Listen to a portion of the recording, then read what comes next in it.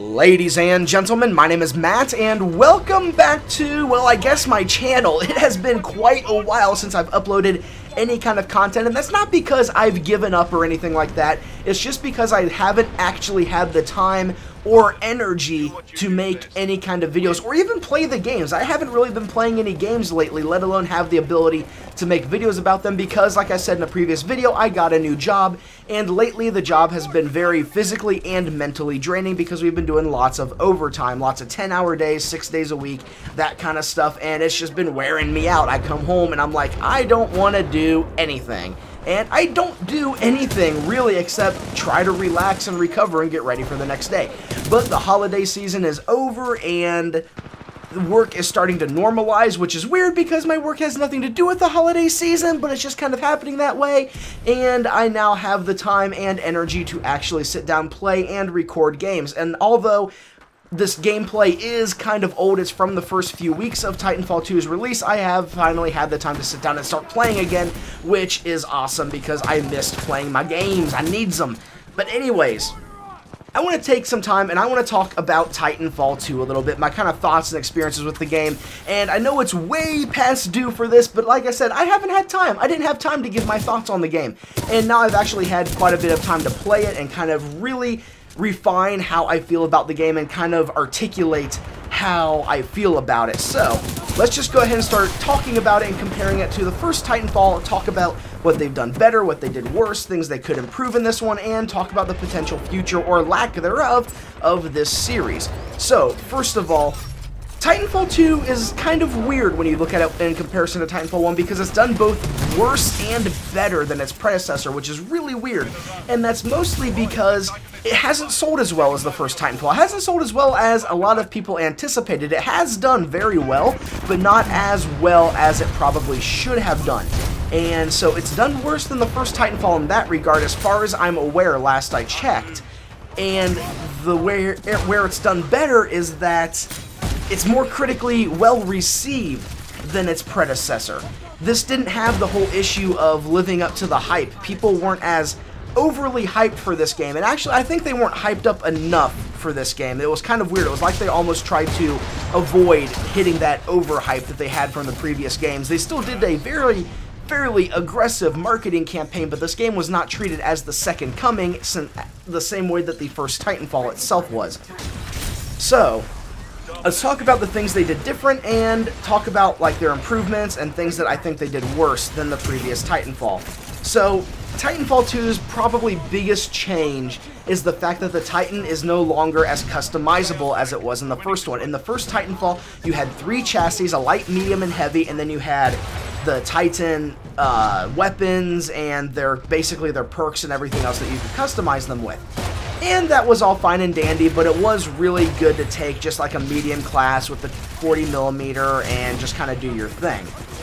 However, in Titanfall 2, you have 6 Titan chassis, and these chassis are all very unique in the way that they work. You have, you know, the Scorch, Ion, North Star, Ronin. You have 6 different chassis that each have their own playstyles, advantages, disadvantages, and they all function so completely differently from each other. And this is a kind of a double-edged sword in the idea of what it changed how the Titans work. And that was not a sentence in English, I apologize, but I hope you get what I'm trying to say. This is both a good and a bad thing for this game because you have the different Titan chassis that allow you to play in different ways. Like right now I'm playing with the North Star. It is a very mobile, very powerful Titan from a distance. It is really good at hit and run tactics. It has a really good anti-personnel weapon in the cluster missile, and you can see I'm following a Legion right here. The Legion is a very heavy, very slow, very cumbersome face tank kind of Titan that basically says, you can hit me with everything you've got, I've got the armor to take it, and I've got a giant minigun to take advantage of the fact that I have that armor. And this is both good and bad because what it lets them do is it lets them give them all these unique skills and capabilities. Like you saw, I just activated the Flight Core. I have these traps that I can lay. The weapons can have their own synergies, such as Tone having the synergy between its 40mm tracking cannon and the rocket launcher on its shoulder that's mounted on its shoulder. You know, you get 3 shots, then your rockets lock on, then you fire a barrage of rockets. It lets them do all these fun things like give Scorch synergies between these gas tanks and its napalm weapons, so it can create these big fire traps. It lets you do these unique, awesome things with these different Titans that give them all their own personalities, but at the same time, where that double-edged sword comes in is the fact that the Titans also have these weird balance issues. Like right now I'm using this Flight Core. This Flight Core is, I think, the worst thing in the game. I absolutely despise the Flight Core.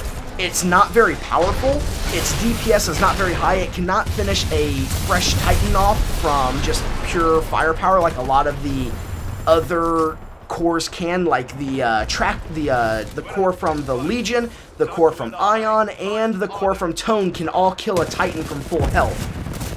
Whereas the North Star's Flight Core cannot kill a Titan from full health. And then you also have the idea that you have this weird system where you take the weakest, physically weakest Titan, the one that can take the least amount of damage, and then you give him a core that forces him to get close and makes him the most vulnerable.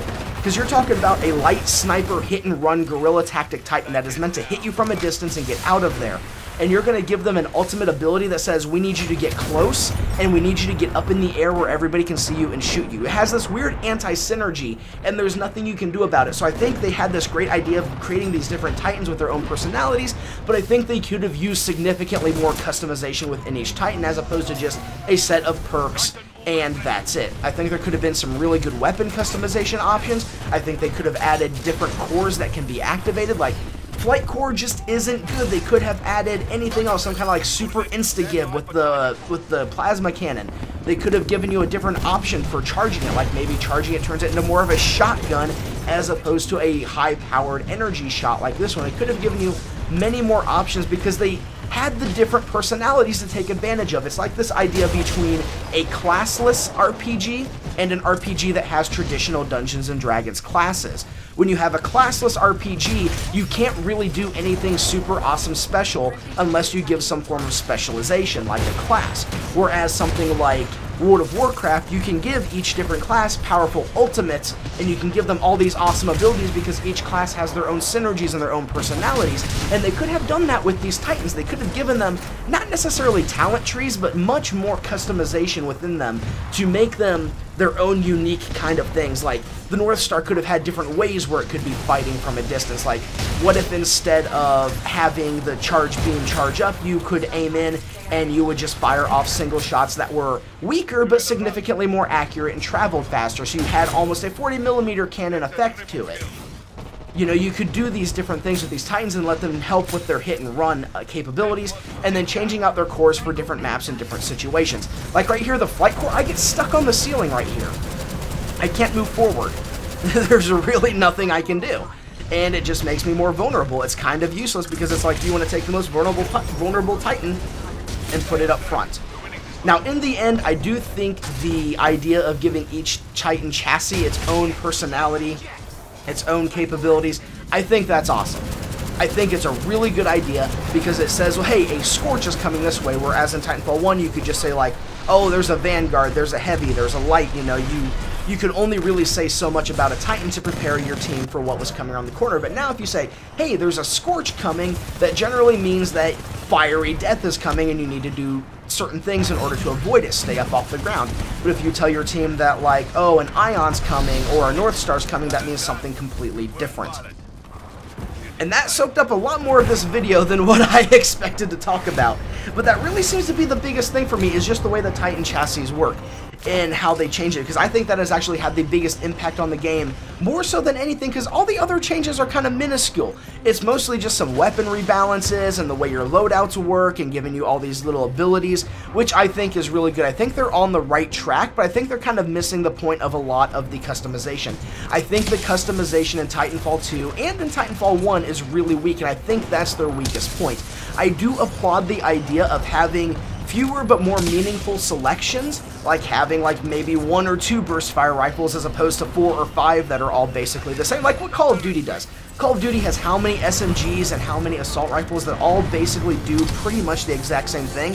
I'd rather have fewer, more varied options within those classes as opposed to being over inundated with lots of different options. And I'd like to see that customization kind of exploited from there. Give me like 3 good, different, well-balanced assault rifles and then let me customize the hell out of them. And do the same thing with the Titan chassis. Make the Titan chassis significantly more customizable, but allow them to keep the personality that they have. This way you can just create a nice battlefield situation where everybody feels as customized as they want to. They're playing the way that they want to. They're using the weapons they like, with the attachments they like, with the abilities they like, and the perks that they like, and then they're using the Titans they like, with the abilities that they like on their Titans, and the weapons they like on their Titans. But at the same time, you can say, hey, this Titan has this personality, so it can only do these certain things. North Star cannot do close quarters combat against other Titans. Scorch has really difficult time taking down individual pilots unless it's, you know, a good shot or it's in the right area. You know, you can exploit their strengths and weaknesses, and you can say, okay, we're going to take the strengths of North Star's sniping capabilities and make it even better in exchange for making everything else a little worse. I think that Titanfall 2 is a great game. I think that there's a lot of business practices that need to be supported in the game, and there's more about that I want to talk about in the future. But I have definitely overshot what I wanted to talk about here, and the gist of everything is Titanfall's biggest problem, I think, since the first game has been its lack of customization, because that has been the thing that has driven players to play games for hours and hours and hours on end, and there's nothing wrong with having that treadmill of unlocks. That is something very satisfying that makes games like Call of Duty so much fun, when you can just keep unlocking things over and over and over again because you want to unlock them. Just make sure the unlocks are meaningful. That's why Call of Duty's unlock system is so overwhelming now, is because there's so many unlocks that are simply pointless.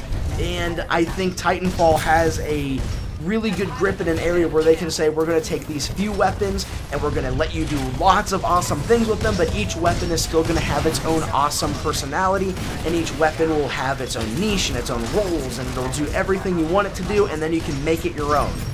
I think that's where it has to be in terms of customization. And I guess on one little note before I forget about them, the burn cards, I think getting rid of the burn cards was both a good and bad idea. I like the idea of having the boost partway through getting to your Titan. I think that was a good way to do it, but I do miss the idea of having a select starting kill streak that you either save, use periodically, or burn right at the beginning to try to get an early advantage. I think burn cards were a good idea, but you should not have had to open them in packs, if that makes any sense. The idea of having the burn card slots, but not getting the cards at random. I think the burn card system was better. I think it would need to be implemented into a future installment, but we'll talk about that in another video, because that is a whole big discussion on its own. This one turned out to be pretty much about the Titan chassis, but in the end, like I said, it all comes down to customization. Overall, though, Titanfall 2 is an A+ game in my opinion. I love it to death, and I am probably going to keep playing it until something else pulls my attention. So, now that I actually have time to start making videos again, I am going to do everything I can to just kind of upload a little more regularly. It might not be daily at first, but I am going to try to work my way back up to having at least one video a day once I get a good schedule going and everything else like that. So thank you everybody for your patience. I really appreciate it. I'm excited to get back in the game, and as always, ladies and gentlemen, thank you so much for watching. My name is Matt, and I'll see you next time.